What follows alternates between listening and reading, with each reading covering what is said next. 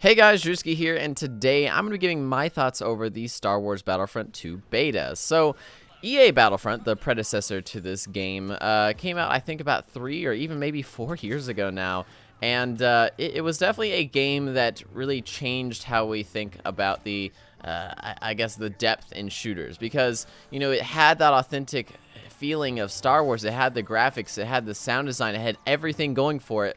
But once you got down to playing the game for a few days, maybe a week, maybe a month or two, it just began to feel extremely dry. At least for me. I didn't even pick the game up on release just because when I played the beta, I was like, wow, this is really, really cool. I'm happy that I get to play on Hoth and I get to experience being a stormtrooper, snowtrooper. I can play as Darth Vader every once in a while if I'm lucky enough to get the hero card.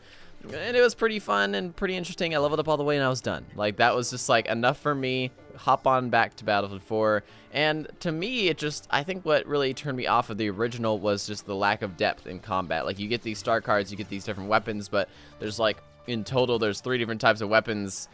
There's the jetpack, and then that's basically it. But in Battlefront 2, this is all changed. First off, the shooting mechanics have increased in quality a bunch since the first game. Blasters don't feel like they're shooting Nerf darts anymore. The blaster velocity feels almost faster, like the lasers are going, or light beams, I don't know what you call them, are going faster through the air. It just makes combat a lot easier and faster paced, where I can shoot somebody and actually hit them at a distance rather than just having to spray my blaster at them and hope for the best. The HUD is overall a lot simpler, and the cards at the bottom right of the screen just aren't in the way anymore, though it can still feel cluttered at times whenever you're in an area where, like, let's say some update just happened in the game, like, oh no, they blasted through the doors. It'll pop up in the gigantic middle of your screen, and you can't actually see if you killed somebody because it'll cover up if you killed somebody. Like, usually if you take somebody down, there's a big notification that goes up in the top center area of your screen.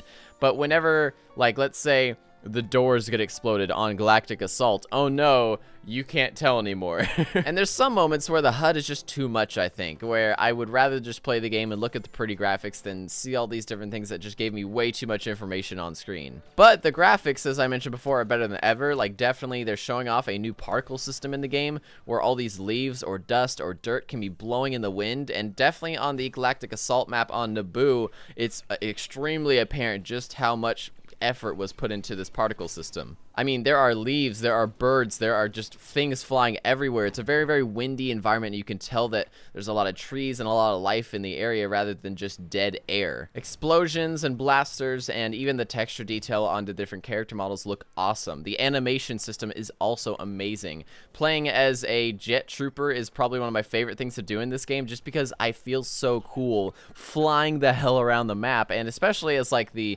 rocket super droid, it just looks so cool blasting towards the enemy with a gigantic jetpack on your back. Additionally, this time around, the third-person camera is closer to the player. That is going to disable people from being able to look above obstacles as much as you used to be able to. I really, really like that, because there's a lot more maps in this game that kind of have to do with hard, like 90-degree corners, and when you have that closer third-person camera, it still is a usable third-person camera, but also it's not going to enable you to very, very much look over objects or look around objects while being in perfect safety.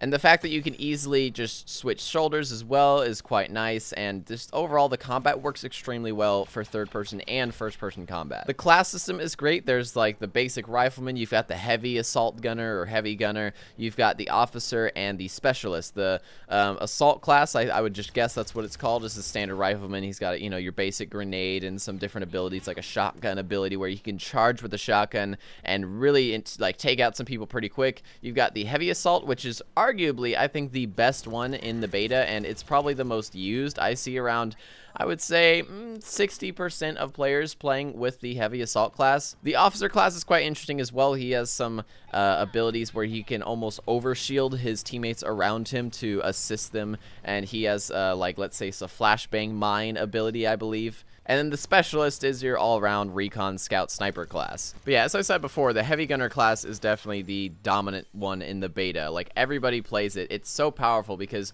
one, you have the highest DPS, I think, of any of the classes. With the machine gun, you can do a lot of damage, and then you can just switch to your heavy minigun, which can, if you are attacking, like, let's say the MTT, the main objective on Galactic Assault, can do a lot of damage for just being one standard soldier on the ground. And then if somebody pops up close to you, you can just pop up your shield, crouch, and you've basically got this gigantic spherical shield that they really can't shoot like around, so they're gonna have to shoot through it before they hit you, and that gives you that extra time, that little extra boost of time to be able to hit them and take them down before they take you down. That is definitely a huge advantage in combat. I guarantee there's got to be some type of KD ratio difference between heavy gunners and just the standard rifleman class, because the heavy gunner just has so many advantages in most situations that I don't know why you wouldn't play him. Now the hero classes are also really well done as well.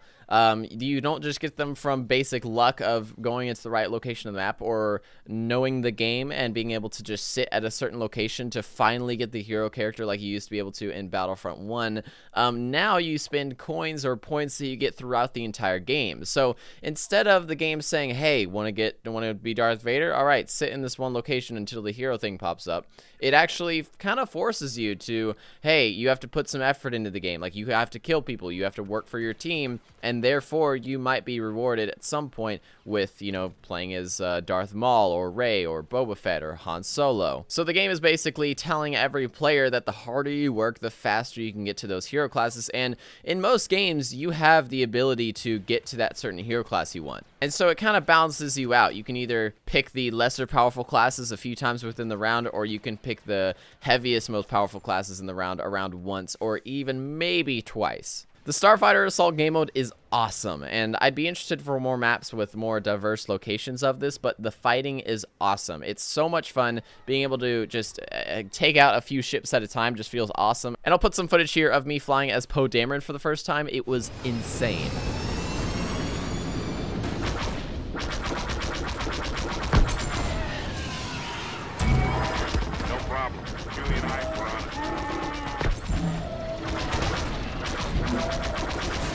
Star Destroyer shields remain operational. Disable those dock clamps to cut the power.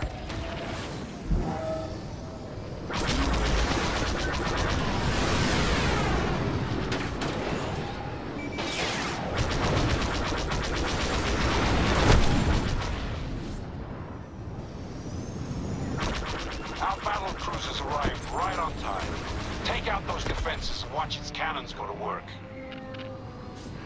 Our Y-Wings have initiated their bombing run. We need you to run interference. The graphics, the audio, and the immersion of this game mode is awesome, and it's a really fun objective and just killing madness-based game mode, and it has a good balance of that as well. The game mode comes with 3 different classes for your ships, and it's definitely a more deep game mode than the first game was. I just played, actually, for the first time, the Starfighter game mode in Battlefront 1, or EA Battlefront 1, where you go into the Death Star with X-Wings and stuff, and it just seemed okay. It was alright, but I wouldn't play it again, and I actually quit mid-game just because I was kind of getting bored of it. But once I found this game mode, I was impressed. Like, I was just like, I don't know what changed. I don't know if it was the lack of the weird auto-aim that used to be in the original Battlefront game, and now it's more like a you fire in front of people and you have this nice heads-up display that tells you kind of where to fire, or the abilities or the heroes, but it just made it a lot more interesting for me to play on this new Starfighter Assault game mode. Strike is also fun too. It feels like a huge football game, but the goddamn button to pick up the device is bound to G on default, which confuses the hell out of everybody. I see people trying to pick up this item while getting shot at, and they're like fimbling with their keyboard trying to find the G button, which is just the weirdest thing ever. I don't understand why you would bind this to G. But overall, the game mode is really, really fun, and I think that new maps are definitely going to bring some more light into it.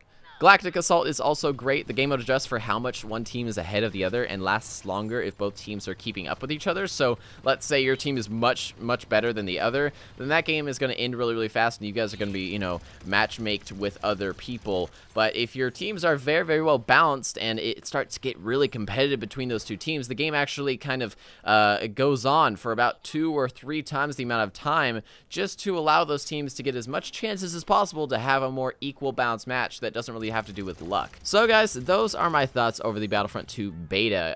I would actually be really interested to see what you guys have to think about it as well. If you like it, if you dislike it, what things you like about it, and what things I might have missed in this review that are improvements or not improvements to the game. Comment it down in the comment section down below. I'll be discussing it a bit with you guys, and also check out our Discord as well, where in the future we're going to be probably grouping up with people to play this, and also maybe Destiny 2 in the future as well. So yeah, hope you guys enjoyed the video, and I will see you in the next one.